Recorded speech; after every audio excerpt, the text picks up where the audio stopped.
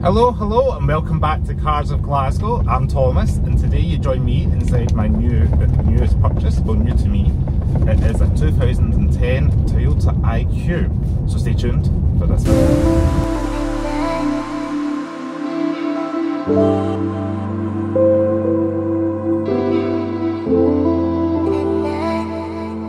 So Toyota IQ, you're wondering what it is. It is a small city car that Toyota made from about 2009 through 2015 here in the UK. It was sold, and it was sold in America as a Scion IQ, and you could also get an upmarket version if you fancied, called an Aston Martin segment.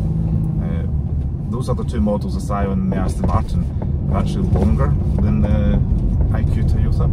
I think this is just under 3 meters, whereas both those models are just over 3 meters in length, or so Google says. This particular car has a 1 litre petrol engine, about 68 horsepower depending where you read. 0 to 60 almost feels like never, however it is 14.6 seconds claimed. You may be hearing in the background, I put the foot down, a little bit of a whine. That is the CVT gearbox. So today's model is an automatic with CVT gearbox. You can also get a manual as well if you desire. And this particular one is almost purple and purple and purple. I remember this car has got purple, so we've got a plum leather interior, we've got metallic purple paint on the exterior, we've got a purple key fob, and all the door panels as well are all kind of purpley plum coloured as well. I want to call it baby aubergine or baby orange, I don't know, something like that, but what do you guys think? Comment below if you've got a cool nickname for this car. So the story behind this car is I wasn't actually looking to buy an IQ or really another car, but my friend Chris was selling this car and I kind of felt it was too good to pass up, just because it being an automatic and something quirky and different, and it's cheap to run.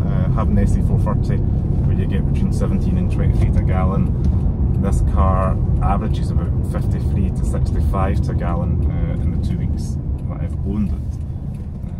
I've just done a 200-mile trip up north, right up to the top of Scotland, and the car's managed about 63 to a gallon on that trip. I did have to fold the rear seats down because if you want to carry anything other than sunglasses and a pencil case, you're going to have to fold the rear seats because there's not much boot room. However, that being said, with the seats folded, ideal for me just to come bring my suitcase and have a laptop bag.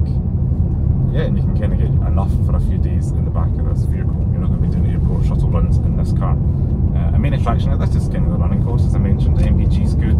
Road tax is £20. I believe you can get it either for free or I think it's free for the manual one. Sorry, because the automatic you need to push it up.